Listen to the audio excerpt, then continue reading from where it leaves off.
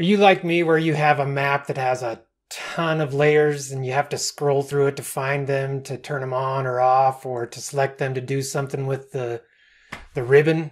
ArcGIS Pro's ribbon changes depending on what you have selected in that contents pane. Your efficiency takes a real hit when you can't find the layer you need to select in order to make the ribbon be what you need it to be. There's this handy little button that lets you filter what is in the contents pane, and it's this button up here left of the search window. You click it and it gives you a bunch of options. All is the default. You can change that to be just visible layers, which is handy. Another handy one is this Standalone Tables. Those are down at the bottom of the contents pane. And so being able to just bring them up to the top with one click is really great. Makes you more efficient. Fewer clicks, fewer scrolling, less scrolling. You can change it to be not visible if you want to turn something on. Focusable Images is used for the Image Analyst extension, but it also shows you what rasters are in my contents. Active Definition Query. This one lets you know if there are layers that are restricting what is being shown or what's available to you. So it shows you your active definition queries. And if you go to the Data tab, you can see this query 1 is active. The next one, we talked about Standalone Tables. The feature layer filter limits just feature layers. It just shows you feature layers.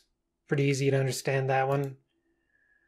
Empty feature layers shows you layers that have no features in them, empty. So they don't have anything added to them yet.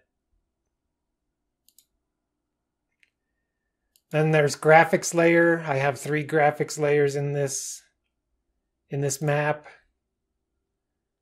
Raster layers.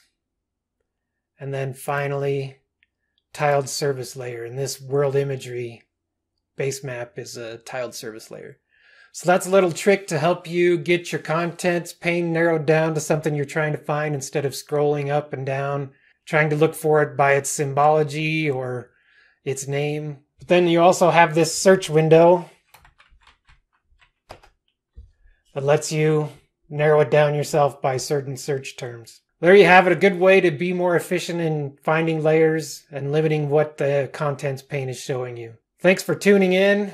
Give that like button a chop down at the bottom. We'll see you next time. Focusable Images is used more with the image and I can't say image analyst. Focusable Images, that's a weird word to say. Focusable Images is more